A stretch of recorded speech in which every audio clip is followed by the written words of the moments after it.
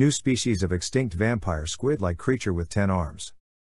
Researchers from the American Museum of Natural History have named the 10-armed creature, which lived 328 million years ago, Syllipsimopodi bideni.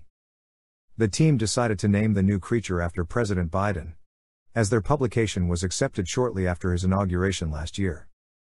The fossilized remains of the animal were discovered in what is now Montana back in 1988. But it has only been identified as a new species of vampyropod now. This group of soft-bodied cephalopods was previously believed to have 8 arms. But the new species actually has 10. This is the first and only known vampyropod to possess 10 functional appendages, said Dr. Whalen. During their new analysis of the fossil, the researchers found that the species had 10 arms with suckers, and dated back 328 million years, 82 million years, older than the previous earliest record.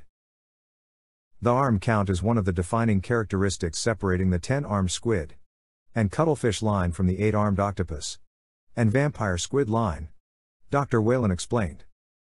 2 of the arms were found to be longer than the rest, while its body was torpedo-shaped, much like today's squids.